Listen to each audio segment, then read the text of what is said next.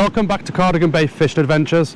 As the title suggests, I'm going to show you the difference between a bullhuss, which is in this hand, and a dogfish in this hand. Keep watching and we'll go through the subtle differences to tell them apart. Starting off with the bullhuss, which is in this hand here.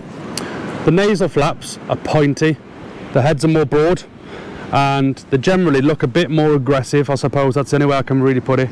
As you can see there, they look different. Dogfish is pretty flat and smooth on the nose. If you look side on, there's no nasal flaps there really. It's pretty flat. Side by side, you can see the difference. And forward on the front. This is a bullhuss, this one is a dogfish. Also, another telltale sign, which is very difficult to tell by.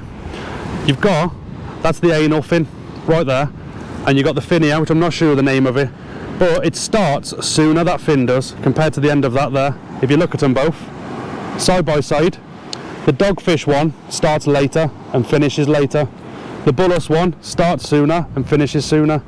So if I put those fins in line, you can see the difference where they're starting and finishing.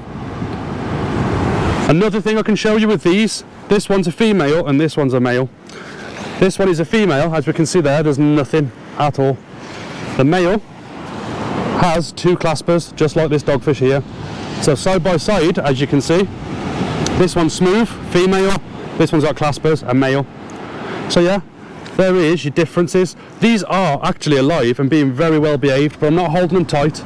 So yeah, there's the side profile, as you can see, the front profile, and that profile right there. So you can see the difference.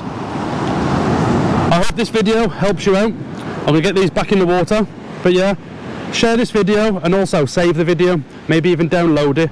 A lot of people do get these mixed up. It's very difficult to tell the subtle differences unless you've got them like this, side by side. Side by side, it's easy to tell. Another thing with these you've got to be careful of, the skin on these is smooth, smoothish that way, but when you come this way, it's rough as anything. I'll put it down by my microphone and listen. Hopefully you can hear that. It's rough as anything going that way. The best way to hold these, don't be rough, get the tail and bring it up to the head. It doesn't hurt them, and hold it with your thumb. Sort of like that. So they're in a curl shape. What they'll tend to do is wrap around your arm and give you like a Chinese burn, but this is like really rough, it rips you apart. So yeah, you bring the tail up to there and you hold them there and they will eventually relax. But to be fair, this is being really well behaved. It really honestly is. So thank you for watching. I hope this helped you out. Don't forget to subscribe so you don't lose the video. So you'll always know the difference between your dogfish and your bullhuss. Thank you for watching. I'll see you in the next one.